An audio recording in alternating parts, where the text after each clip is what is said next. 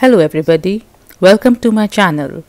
In this video I'll be discussing balanced force technique. This technique is especially useful in handling curved molar root canals. So let's go ahead and watch.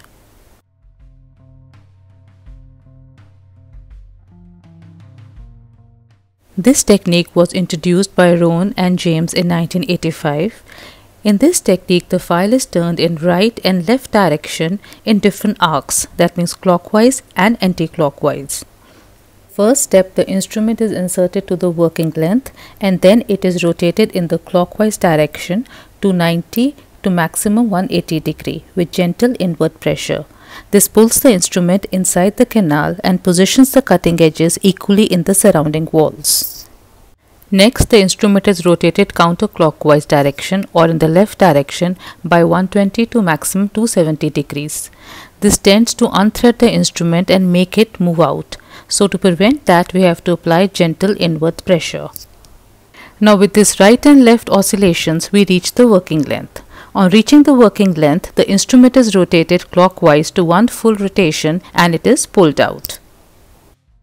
I will show you the movements of the file with help of this watch. The first motion is 90 degree to maximum of 180 degree in clockwise direction. On reaching there, we move anti-clockwise to 120 degree to the maximum of 270 degree. Now supposing we have to pull the file out, we give one full rotation in the clockwise direction, that is complete 360 degree circle. And then we pull out the file from the canal. Let me show you these motions in a curved molar root canal.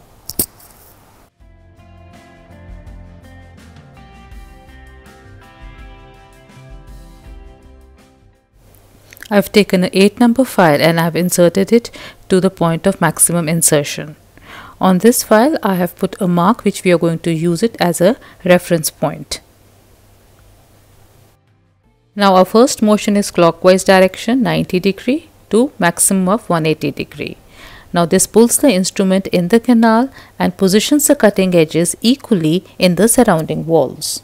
Next, the instrument is rotated in the counterclockwise direction by 120 like this. This is 120 to maximum of 270 degree. During this motion we apply gentle inwards pressures to prevent the file from moving out. Now with gentle oscillations in right and left direction along with light pressure, the instrument is carried gradually to the full working length or to the point of deepest penetration.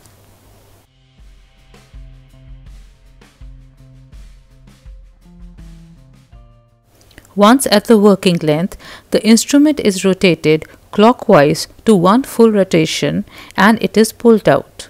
This loads the debris on the flutes of the file and it removes them. In my next video, I'll be using a combination of balanced force technique and rotary files to prepare a curved molar root canal. I hope you enjoyed your lecture. Do like it, share it with your friends and subscribe to the channel. Thank you.